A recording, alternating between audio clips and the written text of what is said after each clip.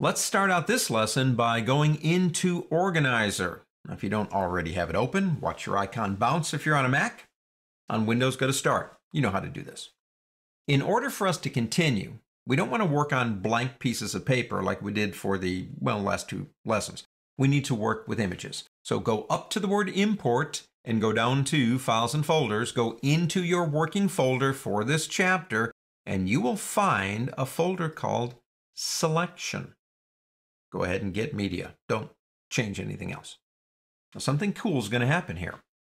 These items already have keywords, and they were put on in Photoshop and Bridge. Now, it really doesn't matter the program that did it because it's XMP data, and it's saying you want to use them. Well, it can't hurt. Let's go ahead and do this. Select all. Click OK. We won't need them in this chapter, but who knows? Might need them someday. We've got some images up. Let's go to this one right here. I'm going to right-click my mouse and go into Photoshop Elements Editor. Here we go. We have an image of a flower, and maybe I want to eliminate the background, or maybe I want to change the color of the flower, whatever I want to do. That requires selection. Now, we've looked at the marquee tools, and we've looked at 2 of the 3 lassos. We're going to look at the third one, and that's the magnetic lasso. Now, remember, if you don't have your tools up here, click the tool option right down here, and they'll be more than glad to pop right up for you. I'm going to zoom in a little bit on this area right here. That's about a little too much, so let me unzoom by holding the Alt key down and come down just a little. The magnetic lasso is a magnet, and the magnet part is it magnetizes and grabs onto that edge. You say, Andy, that's a two-dimensional surface. It doesn't have an edge. Well, do you see the edge? So does Photoshop in the terms of contrast, a shift in brightness. So if I pick up the magnetic lasso and get right about, say, here. Now just click one time. Now begin dragging. Now what's happening is it's finding that edge based on contrast, and if I get a little bit too much caffeine in my blood and I start having the shakes, it still stays on that edge. Now, a couple of things are happening here, but one of the things is those little blocks coming up are called stops. Every once in a while, as you move ahead, it says, he's got it locked in here. I'm going to lock him in. Let's move forward. Let's say, for the sake of argument, that you made a mistake. And if you look way down, kind of like where the 2 leaves come together, I don't really like exactly how that was done. And I try to come back, and it won't let me because of the block. Now, this is a very easy thing to do.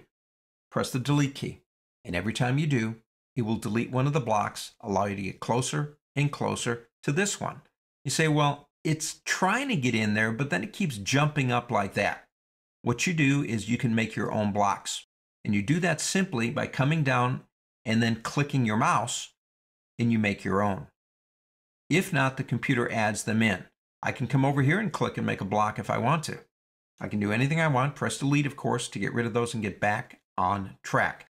The magnetic lasso magnetizes to the edge. Now let's look at our options here. Let me come out of here, press deselect. You have a width option. When I click right here, I'm saying to the computer, look 10 pixels, that's the default, or actually 5 on either side of where I click to find that edge. Now, if you've got a rather blurry image, you might want to increase that number. If you've got a really tight edge and maybe some edges around it, you might want to actually reduce that number. Contrast. How much contrast between this and that, where the edge is, represents an edge? Now, 10% default seems to be pretty much fine for us. But if you've got an image where the edge is very indistinct, you might want to increase that number. What's frequency? Let's come back again and click and begin moving. Those blocks. Let me come over here and get rid of this. If I change frequency to 0 and come over again, it takes a long time for it to make a block. In other words, you're increasing the distance between the blocks. If I increase frequency to 100, watch what happens now. I'm getting blocks all over the place. There are extreme cases where you're in a very tight place, where you need a lot of control like this, and you'd increase the frequency. The default is 57. Let me go ahead again and get out of here. I'm pressing the Control D key to deselect. Let's take that back to 57. If I can actually get that number. I can never get the number I want. How about you? Feather, won't worry about that. Feathering softens the edge. Let's do this. Let's leave everything alone. Let's come over here and let me use the shortcut, which is Command with the negative, and bring that down a little bit. Let's see if that's big enough.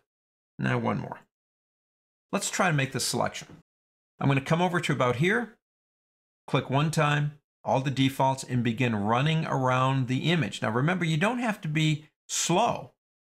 Just stay close to the edge enough that it knows you want that edge. And just moving around it. Now we are making mistakes, that's all right. I want to show you how you fix this if you do have mistakes. This is what I would call a rough selection, obviously. Finally back up here. And we have a pretty good rough selection. You say, well, Andy, I see a spot here and I see a spot over here that I don't like. I need to fix those. Let's zoom in. Never work small. Go big or go home. Okay. Now I could probably try that with the tool that we're using, the magnetic lasso, but just to show you, you can mix this thing up. I think I might be able to pull this off by actually using my freeform lasso. So I'm going to change tools. Come over here, freeform. Remember, Shift means add, Alt means take away, or you can choose the buttons down here. I'm going to hold the Alt key down. I'm going to get right about here on the outside and start on the outside. And here we go. Now I'm using a drawing tablet, which can make things a little bit easier, I suppose. And sometimes yes, and sometimes no. And just kind of moving around. This is freeform. I'm going to draw a circle, come back up here, and I've got that piece. Now this one down here, the same idea. I'll hold the Alt key down and just kind of come in here. I'm using freeform. I can use any tool that I think is going to do the job and use the right tool or the right shortcut key, which would be something like either a Shift key to add or the Alt key to take away. Now if we bring that down a little bit more, let's look around. It is a rough selection, but that's actually not too bad. Let me bring that down even a little bit more. Now that you got the selection, you can do whatever you want. For example, I suppose we could go up to the word Enhance on the pull-down menu and go into something like Adjust Color, maybe go into Hue and Saturation, come over here and begin changing the color of just that flower because of our selection. Now that still isn't a great selection. We'll talk more about refining that edge in a bit. But making a selection with the magnetic lasso is actually pretty good if you've got an edge for it to go by. That's the important thing, if you've got that edge. Now let's go ahead and get out of here. Let's go ahead and close this out. Go to the word File, Close. Don't save it. On to the next.